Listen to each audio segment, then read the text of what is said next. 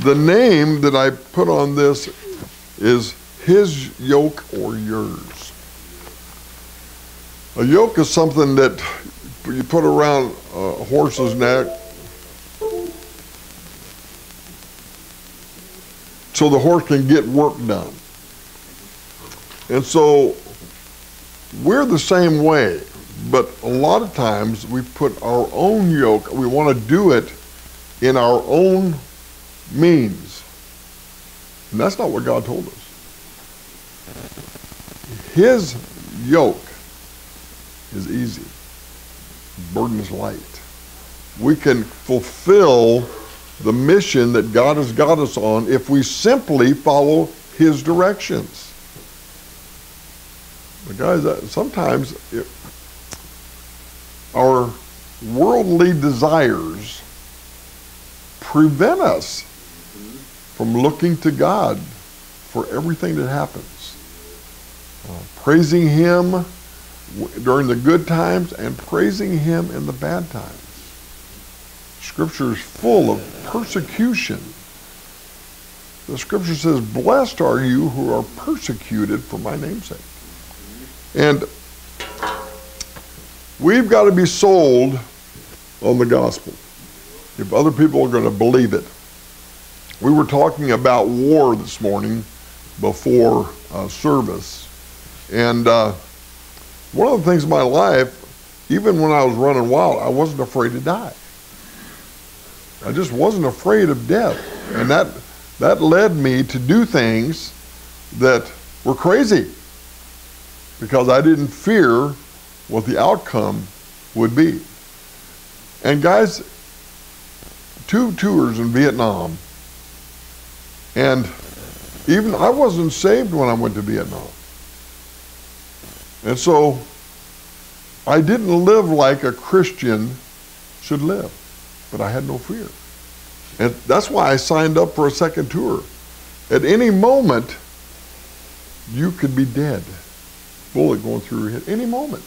And if you focus on that, you end up being worthless. And so we need to focus on the mission ahead, no matter what happens. No matter what. We simply say, yes, Lord. Okay? We don't say, as Christians, we don't say no, Lord. We don't have the authority to disobey the word of God. We just don't. We are owned by him. So, his yoke or yours, his will or yours. Who do you think is better qualified to give you counsel on how to live? So, in your bulletin it says, our invitation from Jesus. He tells us to come, take, learn, and trust. He tells us this. So we've got to come to him. We've got to take what he is offering for us. We've got to learn about him in the scriptures. I mean, Cece is always watching videos of other pastors, and I think it's pretty cool that she's not frustrated with them because they're not like me. But anyway, you know what I mean? So, but anyway, she's always searching the scriptures. My gosh, isn't that, what an encouragement to me. Her and Larry. They're into God's word. We all need to be into God's word, because if we don't know God's word, we don't know how to react in certain situations. And so the first thing is, come to him. Luke chapter 11, verse 1 says, one day, Jesus was praying. God was praying to the Father. Now this is really powerful, because Jesus being God, if he knew it was necessary to pray to the Father and keep that connection going, we need to take that example. We do. What's really cool about prayer, the Bible says pray without ceasing. That doesn't mean you have your head down and your hands folded and your eyes closed. Praying is communication. Driving down the road, you see something going on, pray. God already knows about it, but he wants to hear from you. Make sure you pray in Jesus' name, because that's where the power is. One day, Jesus was praying. We need to look at his model.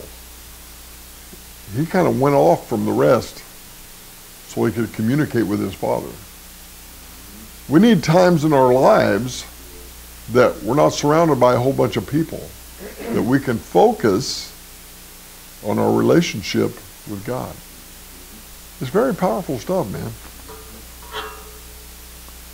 One day Jesus was praying in a certain place.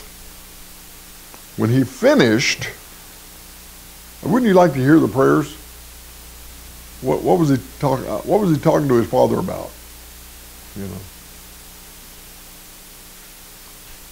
When he finished, one of his disciples. So now, a disciple is not merely someone who's hanging around. A disciple is somebody that is fully committed. That's why Scripture says we are to go to and make disciples of all nations, starting right here in Flowery Branch. People are watching us. It said, Lord, teach us, oh my gosh, petitioning the Lord to teach us to do what Jesus just did. Teach us to pray just as John taught his disciples. Teach us. And the second thing is we need to take what he offers. He offers salvation. He offers peace in the middle of the trial, just like in Vietnam. No fear of death. We don't fear what the world can do to us because we are servants of the Most High God. And nothing can happen to us unless God allows it. Don't fear death. Death is your graduation party. I love doing funerals for saved people. While everybody's mourning, I said, don't mourn, that ain't her or that ain't him. He's in heaven dancing. No more wheelchairs. He's more alive now than he ever was on this earth. Full of life. Well, that's a great time, man. Funerals are a great time to present what God's people go through and where they are when they graduate. It's a celebration. I don't mourn funerals. I didn't mourn my mother's funeral. I was excited that she's not in any more pain. Nobody can take advantage of her anymore. Her death, to me, was an exciting time. And then 3, we need to learn from God. How do you do that? Well, you read his word. If you have questions, you ask somebody who may know. In Numbers, I love this. This is the Old Testament, and it's full of stuff for us. Numbers chapter 20, verses 1 through 11. It's a great, great story. In the first month, the whole Israelite community, God's people, arrived at the desert of Zin. And they stayed at Kadesh. Can you imagine what that meant? This was just not a little barbecue party. A whole nation migrating across the desert. There's a whole lot of issues that had to take place to make that happen. You know, God provided the manna. But it didn't prevent the people from grumbling. One of the things that I know is if you're grumbling, you're not focused on the Lord. focused on yourself. So it's your yoke that you're carrying at that point. There, Miriam, anybody know who Miriam is? Moses' sister. Miriam died and was buried. Now there was no water for the community, and the people gathered in opposition to Moses and Aaron. Think about that. God's people, God's servant, Moses and Aaron. God is leading them in this moving this whole nation of people. What do? They take the leader that God provided and they whine and complain to him. God's man. They stood in opposition to the very men that God put in leadership. Guys, it happens still today. Still today. People out there who call themselves Christians will come against God's leadership. Now, there's sometimes that people will call themselves God's leaders, but the fruit of their life would prove them different. You don't come against them, you just don't receive it from them. Find a place where God's word is taught, right? You can't go wrong with that. But they gathered in opposition to Moses and Aaron. Can you imagine what that might have looked like? A mob of God's people coming to oppose God's leadership. But they did. They did. People who say that they are Christians will oppose you. Why? Because if you're doing God's will and they are not, they have got to oppose you to make you look bad. God knows the truth. Don't worry about that kind of stuff,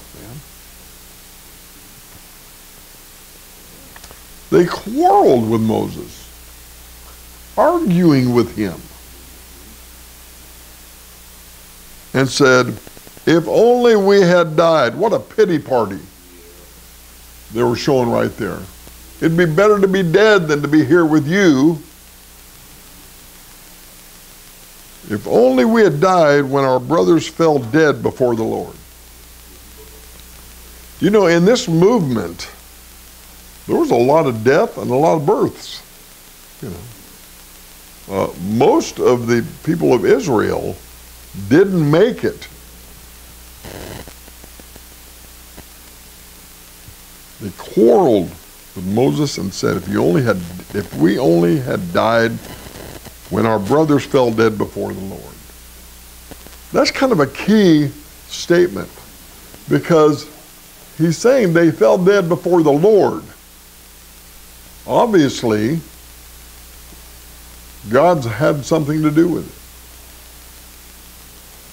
it. Why did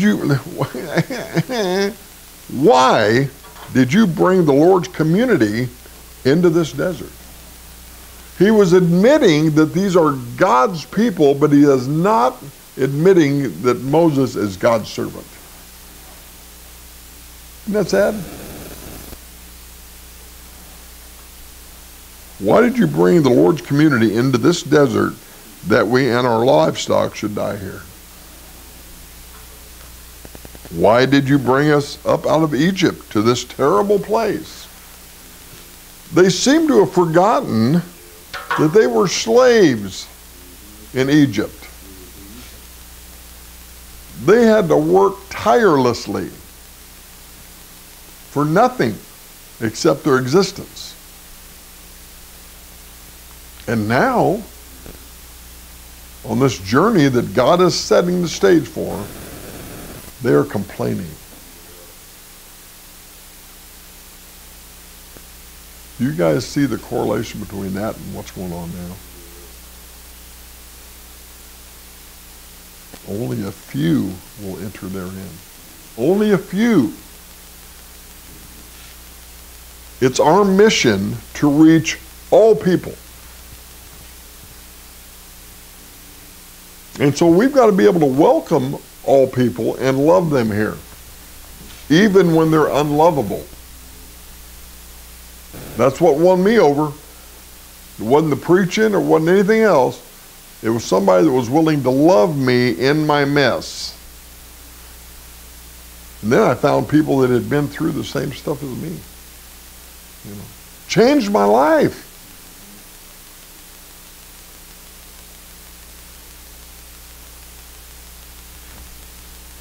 And they continue the whining.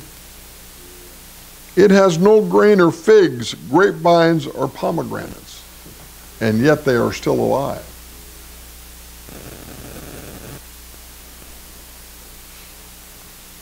And there's no water to drink. Do you think that if any of them had prayed to God, instead of bashing Moses and Aaron, that maybe things would have been different? That's our charge, guys. We need to be praying.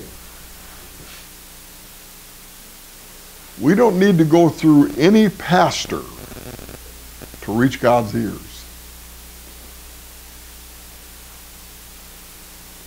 Take whatever I say and compare it to Scripture.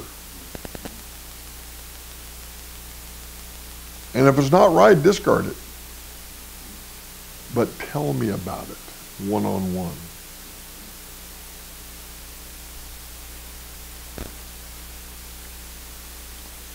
So, after all this complaining, Moses and Aaron went from the assembly to the entrance to the tent of meeting and fell down. And the glory of the Lord appeared to them. They surrendered themselves to God to receive counsel. Because this was a big problem. You've got an entire nation coming against you. What do? Man, you pray.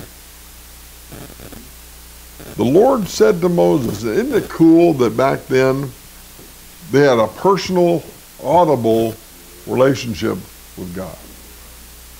The leadership, God's men.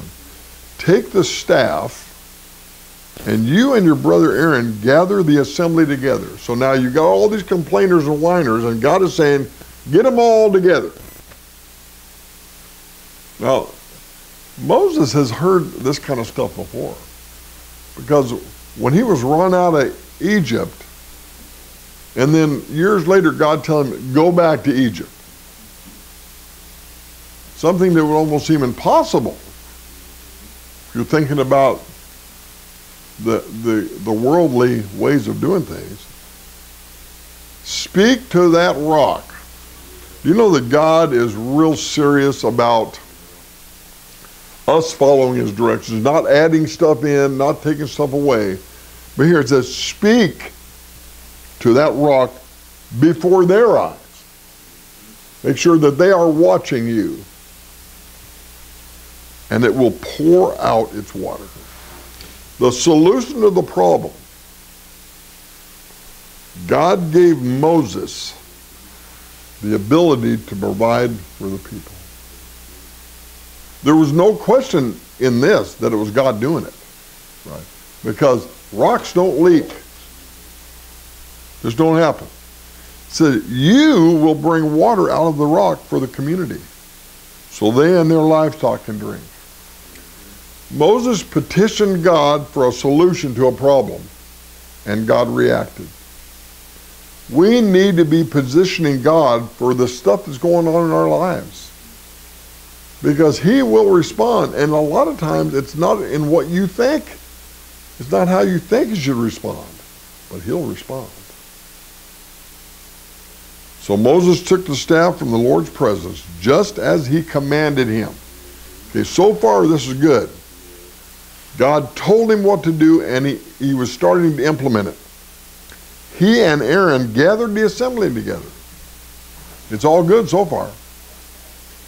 In front of the rock, and Moses said to them, this is where it gets carnal. Listen, you rebels. He's talking to the people that were just in his face. Listen, you rebels, must we bring you water out of this rock? See, all this stuff, God didn't tell him to do this. You know. Then Moses raised his arm and struck the rock.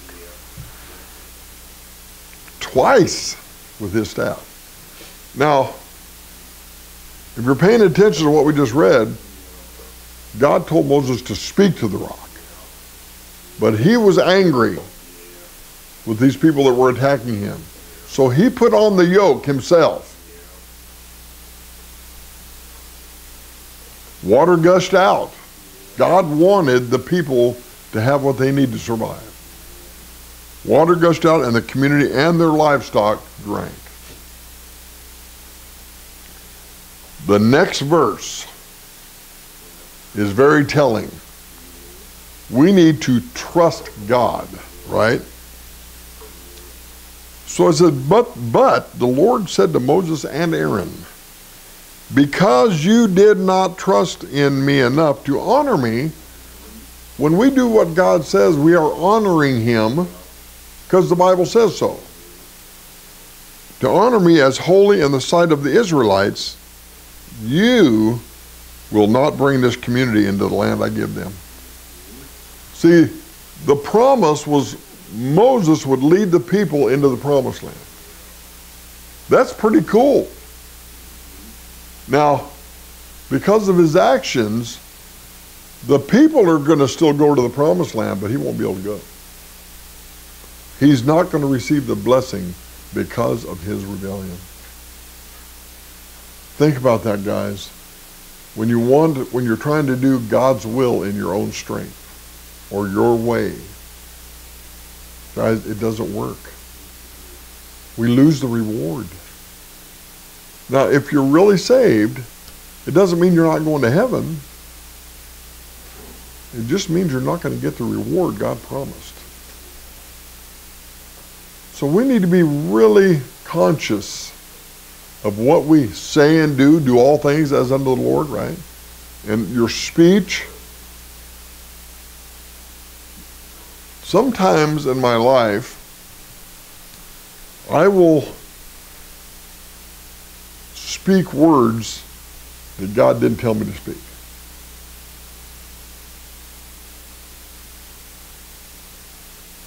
And I end up paying a price for it. I need to realize that everything that comes out of my mouth is designed to minister to other people. So off-color jokes, I can't say that anymore. Now I can have fun with Michael. This Michael. We have fun together, man. But a lot of the stuff I tell him is not stuff God told me to tell him. But I love him. I want him to be blessed. But I'm not all there yet. Some of you may have noticed. I've got some things that God is working on me with. And I'm happy about that. One of them is not being frustrated because my wife's not here. You know, the potential for me to be angry is there. And not with Judy, but with her mother. Guys, it's God's will that Judy would be there tending to her elderly mother. And that gives me peace. You know, so I pray for Judy not to be frustrated. You know, I pray for Judy's mom. I'm not specific because I'm not going to order God around. She's 92. It's time to go home. But we just need to be examples, okay?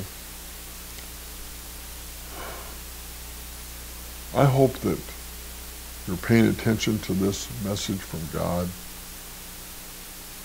and that we will take his scripture and live it out.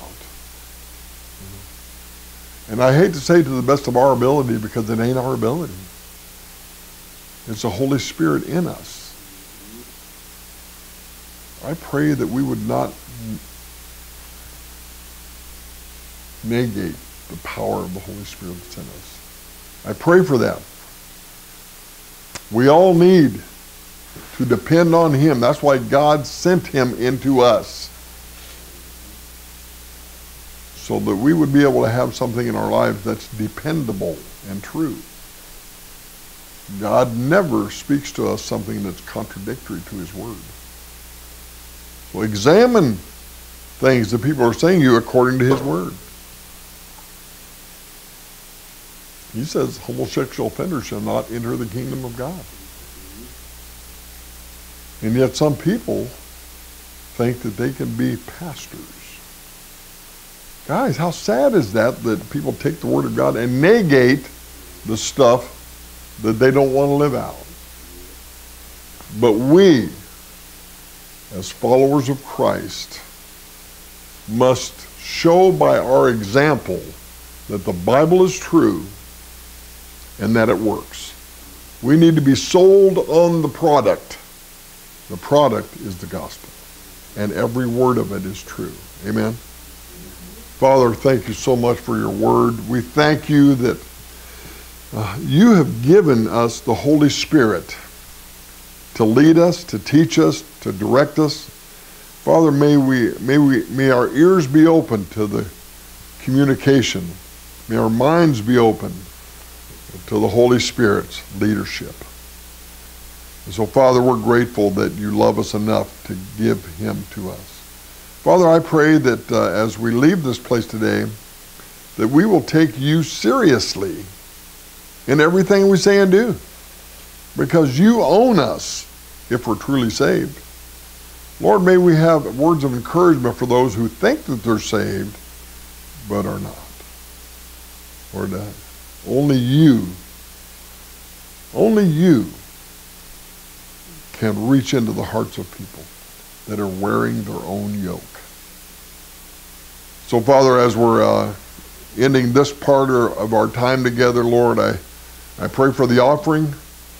I pray that it would meet our needs and that you would stretch it to do that. Thank you, Father, for that. Our needs are met because of you, God. And Lord, we're getting ready to break bread together. Your scriptures tells us to break bread with one another.